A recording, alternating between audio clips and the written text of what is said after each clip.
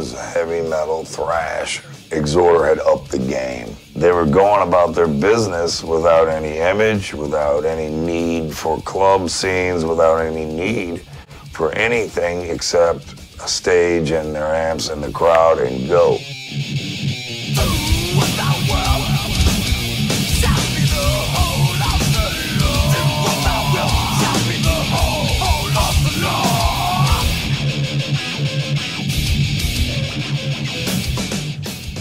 That was the mentality that I was trying to instill in Pantera. Let the music do the talking type of shit.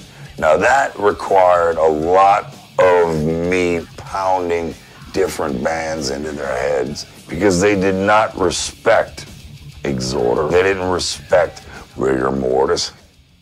They didn't, whereas I did. You know what I mean? They knew they were good.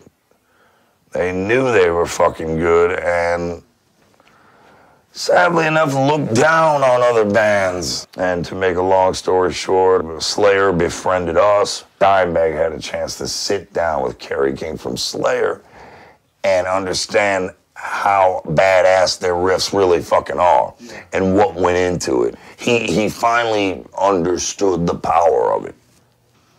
He understood the fucking power of it. And I think that was the biggest turning point.